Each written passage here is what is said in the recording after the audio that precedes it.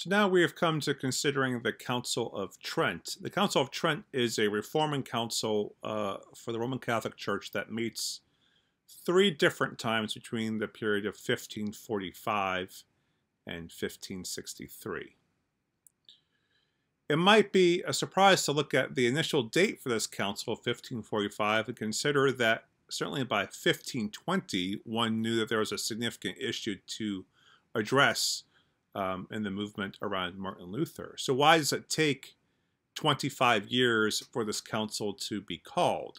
Some of the issues here rest with the papacy's own reluctance to call the council out of a fear of conciliarism. Remember, conciliarism is an ideal that was expressed in the 14th and 15th centuries, that the ultimate authority of the church rests not in the Pope alone, but in ecumenical or universal councils of the church. And so the papacy is concerned that if a council is to be called, that this might challenge papal authority and was developed as a sort of papal monarchy with the emergence of a new conciliar or constitutional system.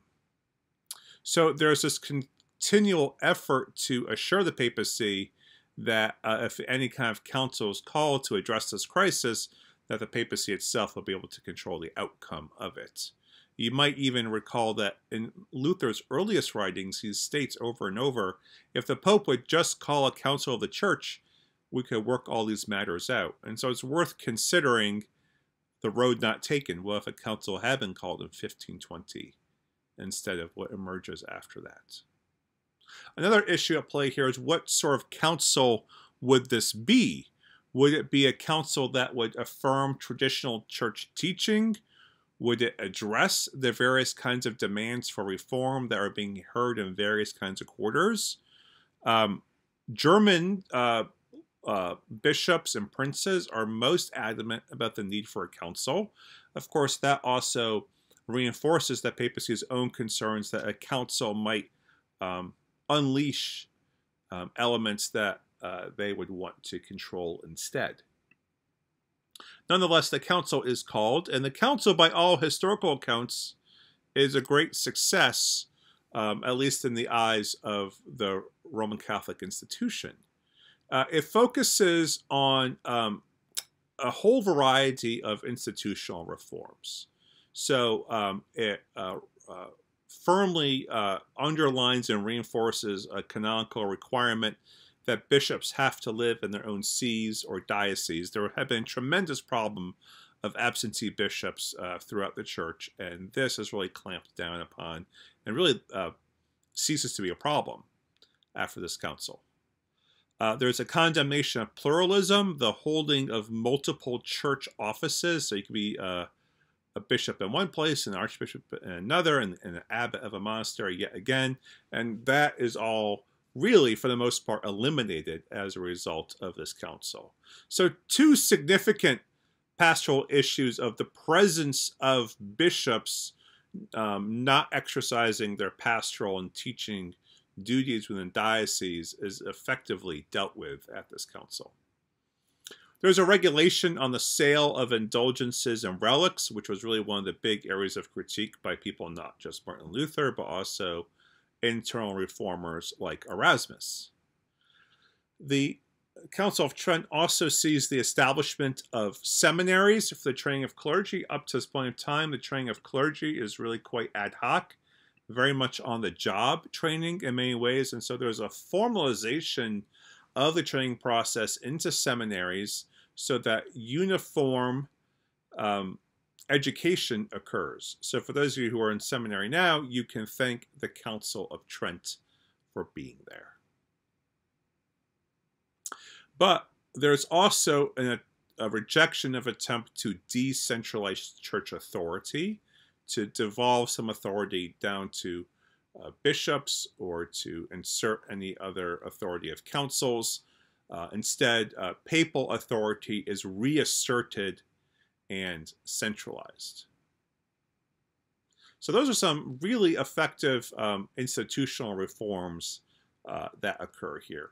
Alongside of these institutional reforms, there are a number of theological statements and clarifications that are made in response to Protestantism. Three major areas here are questions of authority, questions about the nature of sacraments, and of course the question of the doctrine of justification. So let's review these.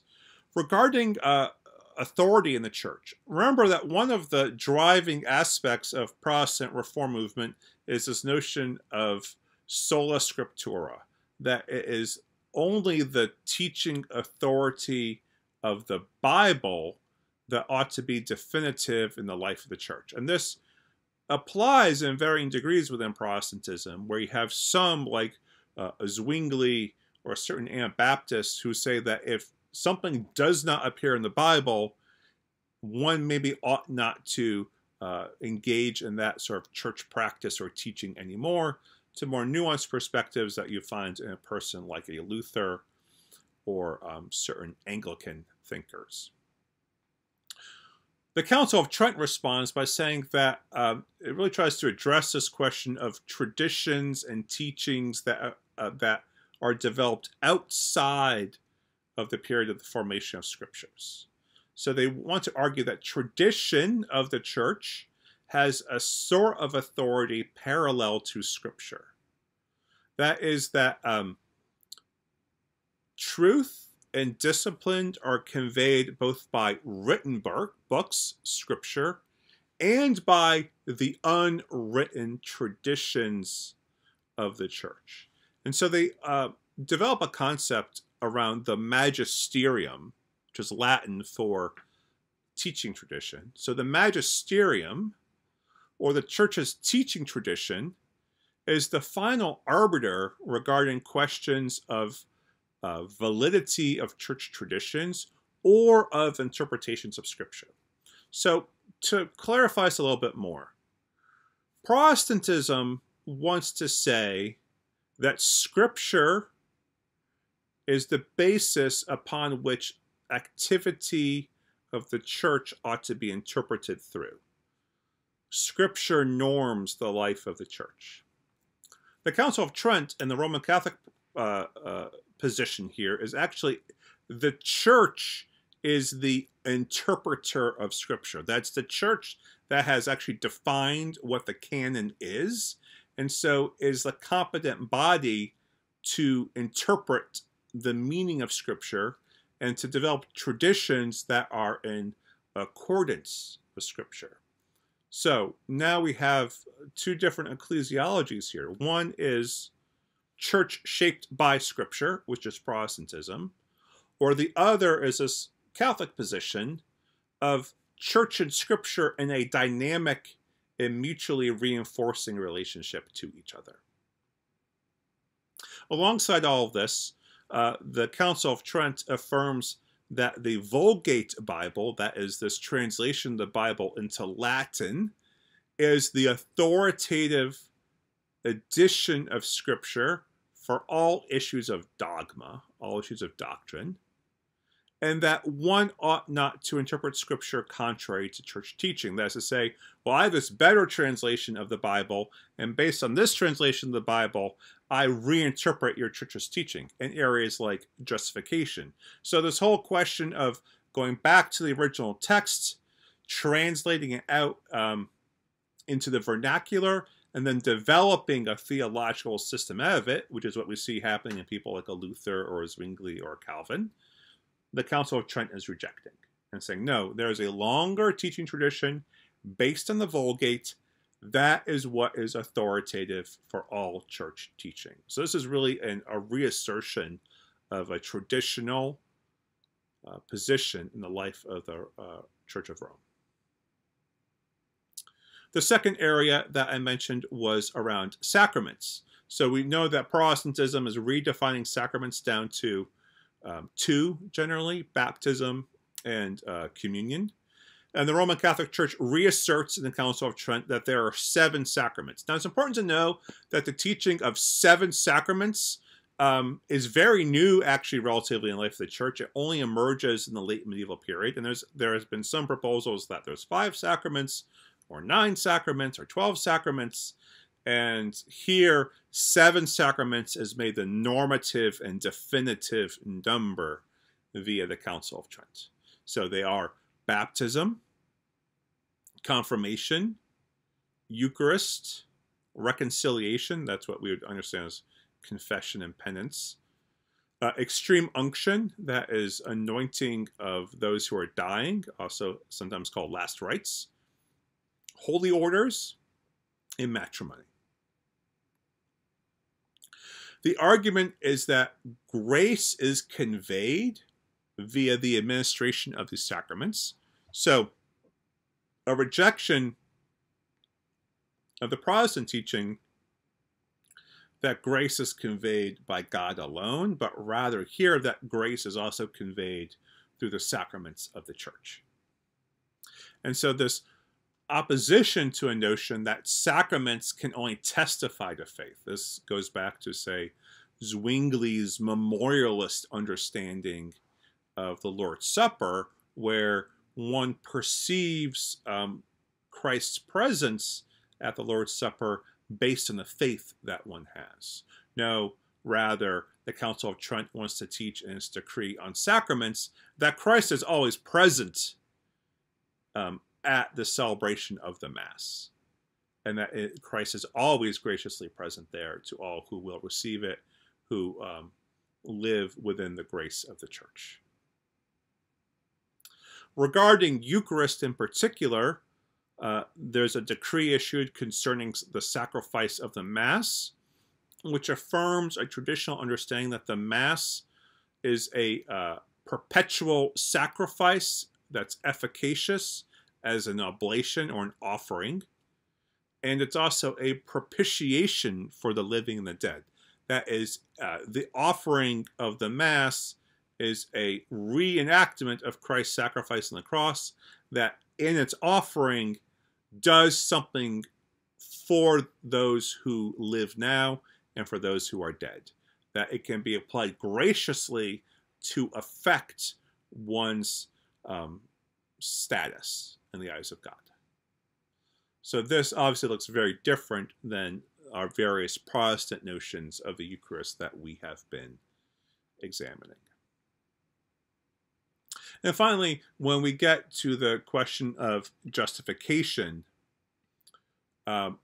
there's certain decrees on justification that are issued. There's a decree on justification, then there's a set of canons on justification that are issued.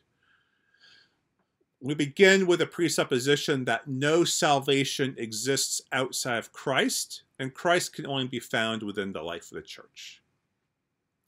One becomes justified via a process of God's grace working through the person of Jesus Christ, and that all people have free will to cooperate with this divine grace. The question is how this collaboration occurs. And there's a notion that there is a voluntary reception of grace. That is, that the human person in the life of the Church can choose to receive the grace that is offered to one. And this grace is understood to occur via an infusion of charity or the infusion of God's love within the person. So I want to read from the Decree on Justification from Mark Knoll's book, the Confessions and Catechisms of the Reformation. This is chapter 7 of those decrees. The pagination is the middle of page 177. So it says, "For although no one can be just except he to whom the merits of the passion of our Lord Jesus Christ are communicated," so there's an agreement with the Protestant position that it is uniquely in the death of Jesus Christ that one is justified. It goes on to say, "Yet this takes place in that justification of the sinner, when by the merit of the most holy passion, the charity of God is poured forth by the Holy Ghost in the hearts of those who are justified and inheres in them." So the idea here is if one's baptized and then participating in the life of the Church, that one has the grace of God infused into them by the Holy Spirit that is testifying to the merits of Christ that can redeem them. So what happens then?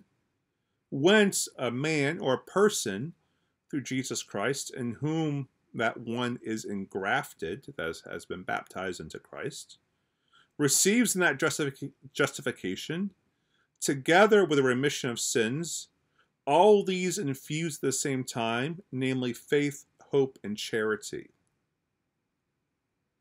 So what's being said here is that if one is in Christ through baptism, then one has had supernaturally infused into them these core Christian virtues of faith, hope, and charity, which means then that the Christian is always in a place to be able to have their will cooperate with God's will to move towards justification. So this is a rejection of the Protestant notion of justification by faith alone, where one is turned towards God by God's work alone, by the activity of the preaching of the gospel.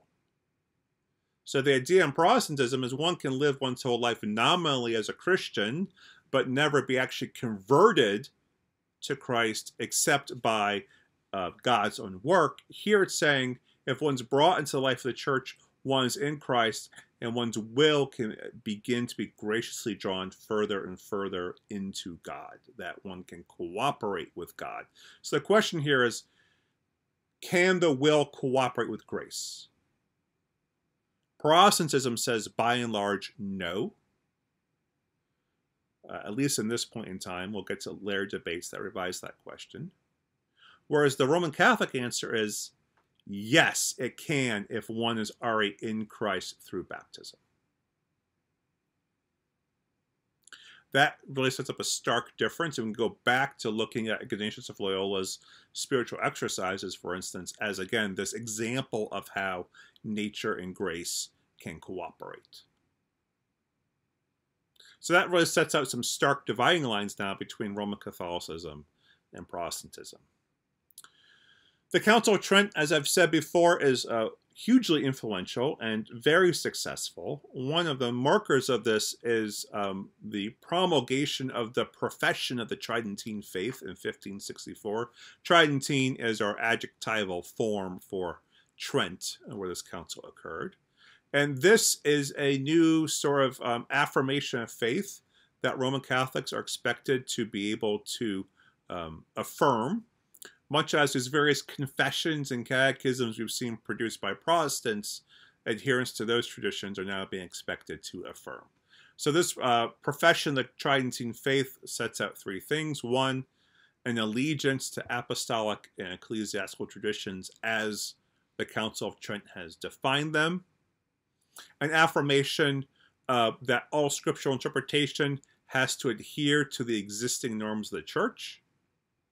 So that's setting aside a Protestant interpretations of Scripture that are in conflict.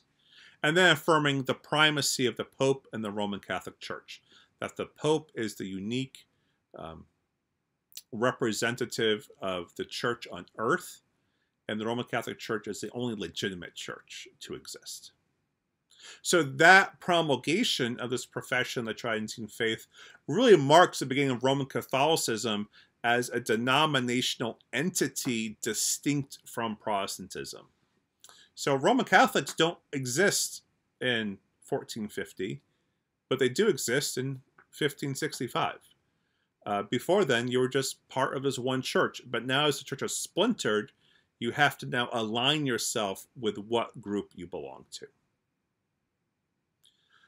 This period after the Council of Trent, in the second half of the 16th century and early 17th century, is a really amazing time of flourishing for Roman Catholicism. We see a huge growth in scholarship, education, moral reform, spiritual vitality. So this whole argument, again, from Protestantism that Luther and others come along to save poor Christians from the corruption of the Catholic Church is really simply wrong, because the evidence is that within Roman Catholicism, real vitality is there and continues to emerge even after Protestantism. We see a real increase in clerical morality, lower cases of disciplining of clergy after this period of time. And an observation here, as I was saying in our previous video around the Society of Jesus, that reform now has to happen in Roman Catholicism, but it's reform of the person. The church is transformed by having leadership that is pure and godly. And so it's not a reform it's not a restructuring of institution, it's not a changing of doctrine, it's a change of person that leads to a vitality of the church. Despite all these successes, though, it's still the case that the Roman Catholic Church is unable to heal its divisions with Lutheranism and other Protestant movements. So while it's a success internally, externally, it's a marker of the deepening divisions within European Christianity. When we get on to our next video, we'll be looking at global Catholic mission with a particular focus on Latin America, and to see how this vision of Catholicism is now being spread globally.